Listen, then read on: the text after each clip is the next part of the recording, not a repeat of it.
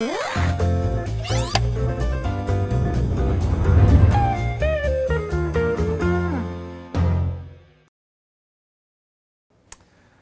SEOmoz fans, welcome to a special edition of Whiteboard Friday.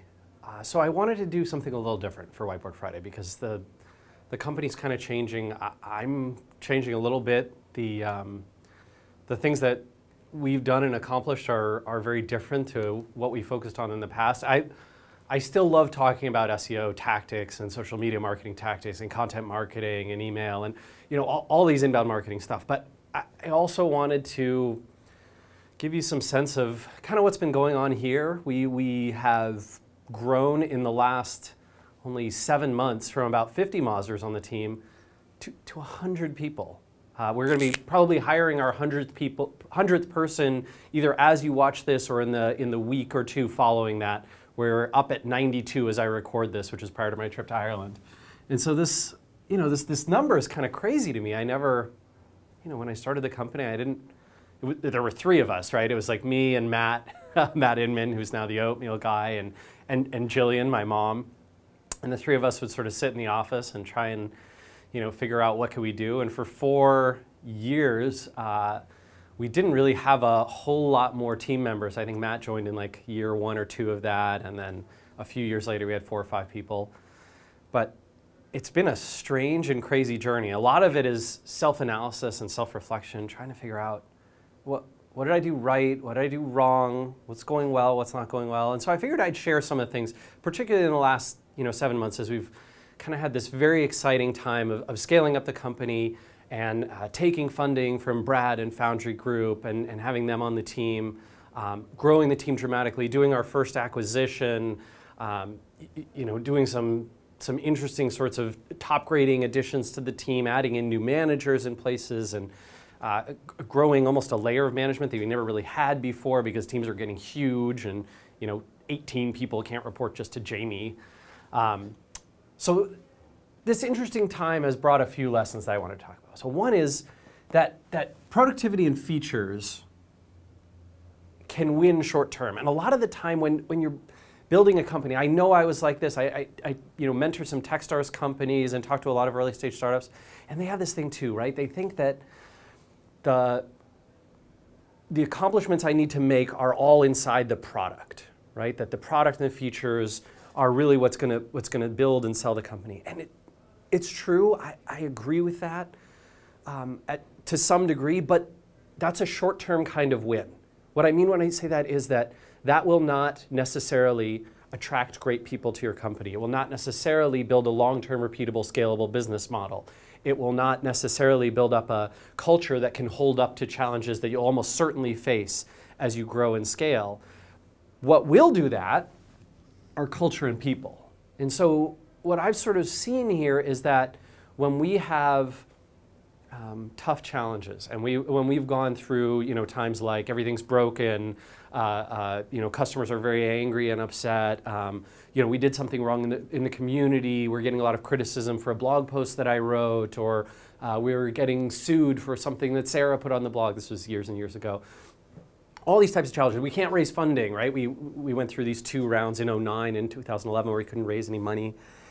And the thing that has gotten us through those really tough times has not been, oh, well, the product's really good and Open Site Explorer is a really good product, or SEOmoz Pro is a really good product.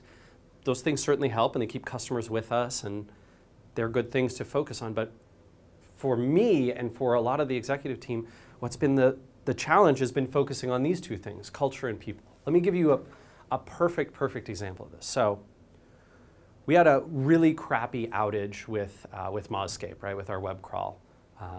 Just this problem where it was going to be, I think, a week and a half, 2 weeks late. This was earlier this year, and it turned into being quite late, and it was just really bad, right? Like you promise customers right on the calendar. It says, hey, Mozscape will update this day, and then 2 weeks later, it's like, where the hell is that index? Like, what's going on? And in any case, so I was, emailing with the exec team, and I'm sort of like, hey, we have poured money and resources. We've hired the best people we could possibly find who've done all sorts of amazing things in their career. We've, we're throwing hundreds of thousands of dollars a month at Amazon, building up more instances. We're running simultaneous indices.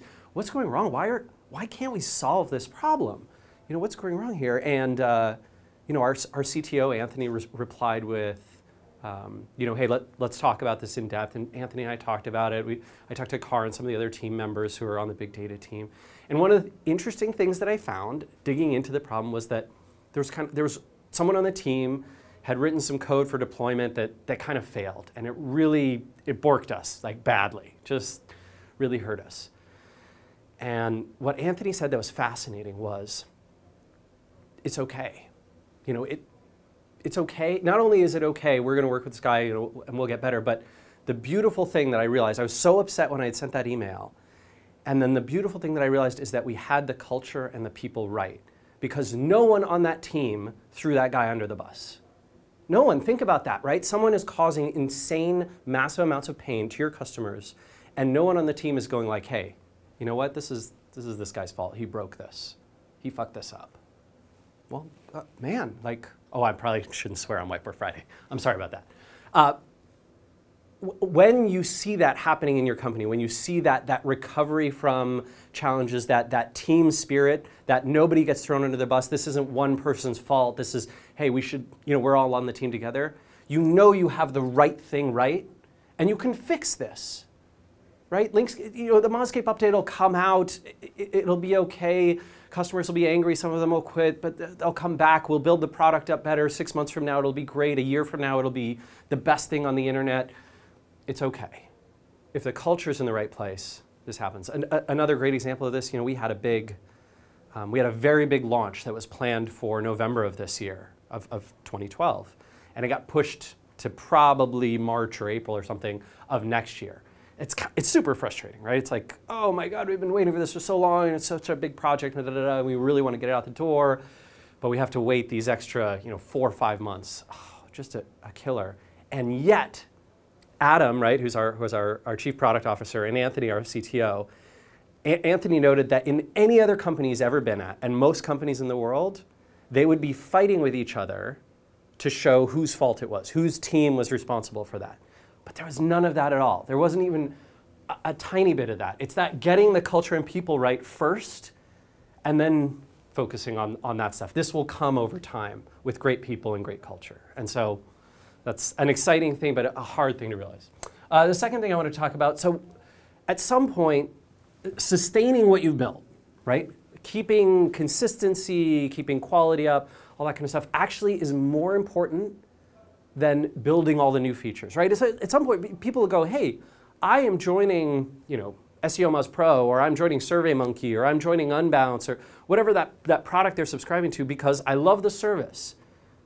I love it as it is. I know you want to add new features. I know you want to make it better, but I like this product.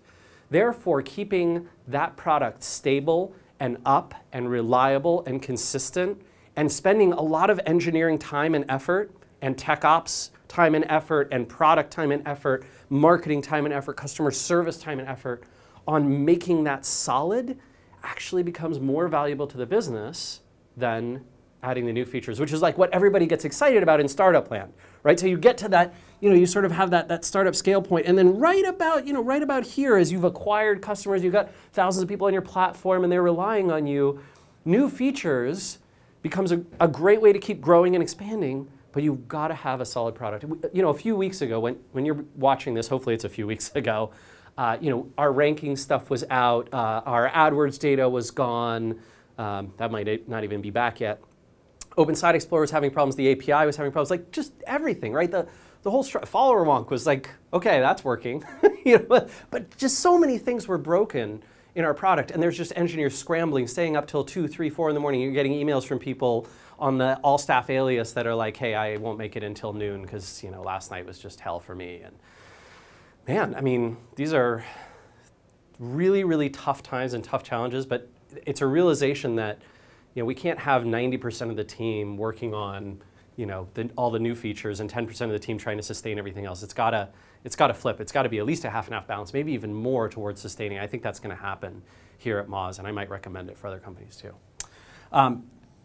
The third thing, one of the challenges we've been experiencing with people internally is that I'm sure you have this in your career too, right? Like I'm sure you get this problem, right? Like you're an SEO or you're an inbound marketer, social media marketer, you're a community manager, you're a content marketer, blogger, whatever you are inside your organization, and you think, well, how do I grow my role in the company? How do I become more important to this company and a more valuable person, asset to them, and grow my title and my salary? And that progress is so important to people, especially in sort of first world economies, white collar industries, that kind of stuff. Like that progress, seeing that progress is incredibly important. And if you make it such that management, right, managing people appears to be the only way to scale up your career, you're going to fail. This is one of the things that Google got so right. So right, if you're Google and you're an engineer, there's this whole different track for like non-manager, non-product engineers to grow up. I can't remember exactly what it is, but I think it's like engineer, senior engineer, distinguished engineer, and then Google Fellow or something like that, right? And it's very hard to achieve those top levels. I think Matt Cutts, who many of you might know because he's the head of the website team, I believe he's either a distinguished engineer or a Google Fellow. I think he might be a fellow at this point, right? And it's a big, big deal. It's very hard to reach those top levels. Obviously, lots of salary and stock and recognition comes with that. And that's a wonderful, wonderful thing, because what you don't want to do is you don't want to encourage an engineer or a customer service person or a marketer or a fantastic designer or a great product person to only have the path of success be management. It shouldn't be that way. Like, management is a very different kind of discipline, requires a lot of like empathy and therapy and those types of things. And being a fantastic engineer, designer, tech ops person isn't necessarily correlated with that. Two of my, three actually, of my absolute role models at this company are people who have held management positions and then said, you know what? I don't think, after working with their manager, I don't think this is the right role for me, and they've actually stepped down into individual contributor roles, but stayed here. One of the people who did that years ago was Jeff Pollard. He was our CTO right after we got funding, after Matt Inman left in 2007, and he was our CTO until 2009 when we hired Kate Matsudaira. But he came to me in 2008. I remember sitting, back in our old office above the brewery, and he pulls me out of the office, and we're just chatting literally in the hallway because there's no like private office space, and he's like, Rand, I think what this team needs and the degree of technology and engineering that we need to get to, I'm not the guy to lead this team. Like, we need to go out and we need to find someone.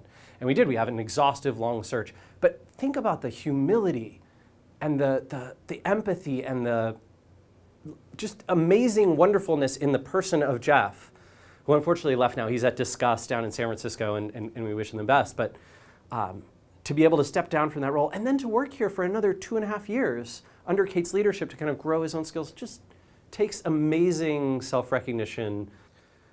The last point I wanted to talk about, this challenge of single points of failure. So as your company gets bigger, your startup gets bigger, you find that we have that one person working on X project, and then they leave, they get sick, they want to work on something else.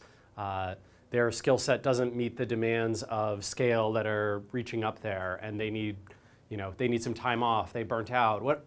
Whatever it is, those single points of failure, people points of failure, technology points of failure, they'll fail. If there's anything I can promise you in startup life, it's not death and taxes. You'll probably live, and your taxes will probably be low because you're not making very much money as a startup usually, but you will have all your single points of failure fail. I promise. It sucks, it's hard. We've had it so many times. And sometimes you don't even know how many single points of failure you have. So you have to be planning and knowing that all this kind of stuff is going to happen. Two things on this. Number one, the obvious one, is that you have to build redundancy. And I don't just mean redundancy in terms of like, hey, now we have 2 people who know how this works, or now we have 3 people. But hey, what if our hosting here in Seattle fails? Can we have some backup system, something that it goes to? Can we have an error message that is empathetic and smart and directs people to the right place and all those things ready to go? So instead of, oh, we didn't even know this could fail, and now we have no error message for it. And so, excuse me. So our customers, that's me drinking carbonated beverages.